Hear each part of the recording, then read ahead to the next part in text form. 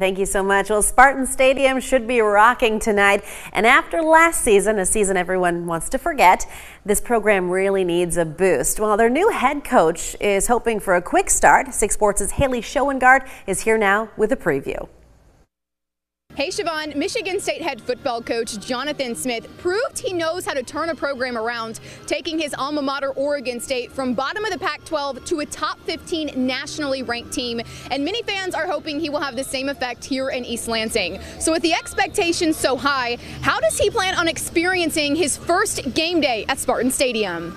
I'm going to be excited about it. I got some confidence in, again, our preparation, these coaches and things. Those guys got to go out and make plays. I'm going to absorb it early pregame and then definitely try to get locked in. The excitement and just that mentality of, hey, we want to, what Michigan State has been, and we know what it can be, and we have an opportunity to be able to create a legacy and to build on that going forward.